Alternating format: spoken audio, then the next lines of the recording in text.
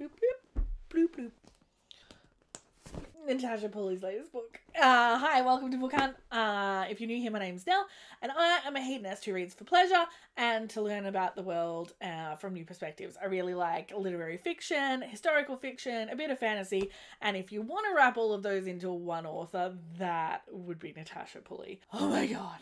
I've got to say thank you to Katie from Books and Things for doing a review a couple of years ago of The Watchmaker of Filigree Street.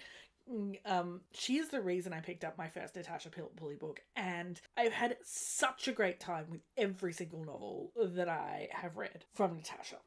I fucking loved this. This was so fun. I read it in 2 days. I wanted to read it in one sitting, but I just couldn't stay awake long enough. And then Scott made me go to some lunch thing, and it took me 2 days. I was really mad. I wasn't, but you know, we want to stay with the book sometimes. This is Natasha Pulley's like 4th or 5th book. I've read everything she's written. I will probably do some more videos about her and her work at some point in the near future. If there is something that she has written that you have not read and would like a review of, please let me know in the comments because I will prioritize doing that. What is this about? So Natasha Pulley is, for those of you who have not read her before, she writes historical fiction, usually with some kind of queer romance and magical elements. Her books are very plotty, and the plots are very intricate and fast-paced and often quite mysterious and suspenseful, so you're often being led along by breadcrumbs while all of this stuff is going on, trying to put together a bigger picture.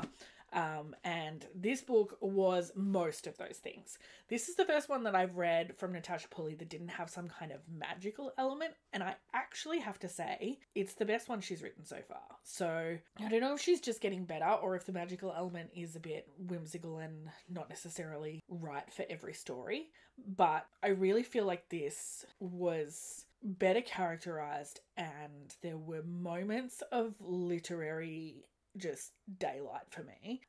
There were a couple of lines when she was establishing her themes that I just thought really drilled down, like brought an image through that echoed the path we were on and really reinforced what she was trying to say. I should tell you what it's about.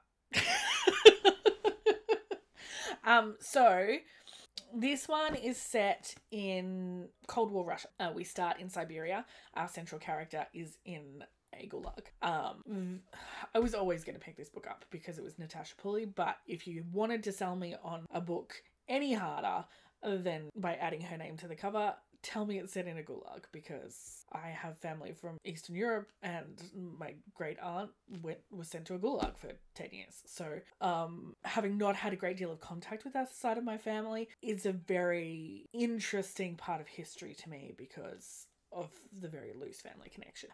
So I was always going to read this. The representation of an authoritarian communist state was awesome. I really felt like it got the difference between economic difficulties, authoritarianism, corruption, and what communism is and is not supposed to be.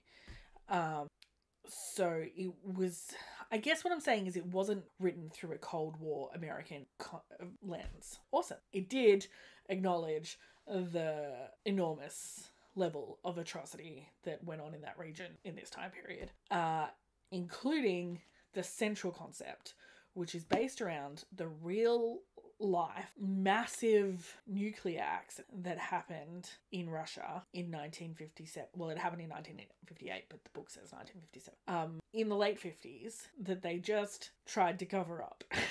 That's basically what they did. They tried to pretend it didn't happen. They tried to evacuate as few people as possible and not tell the people who were left in neighboring towns what had happened.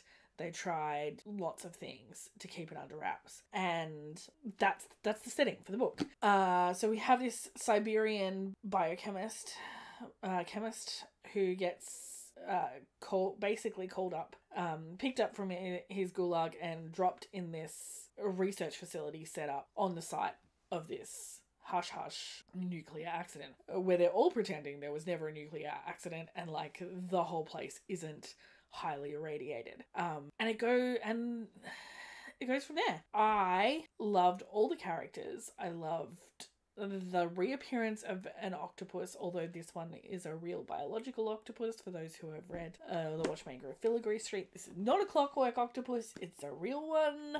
I really enjoyed the romance. I really enjoyed the whole thing from start to finish. I loved the central character. There's nothing super negative to say about this. I am going to make a whole separate video talking about gender and sexuality and Natasha Pulley, so I don't want to get into that too much in this video. Though Natasha Pulley has a tendency to make the central part of the story wrap around a homosexual romance, and so I find that she doesn't have as many female characters at the center of the narrative as may otherwise happen with a woman writer. But she does really love to put her female characters in positions of power and in positions of academic excellence, particularly in STEM subjects. So it was not surprising to see a woman running a lab and a woman being the head physicist at a reactor site, all of those things.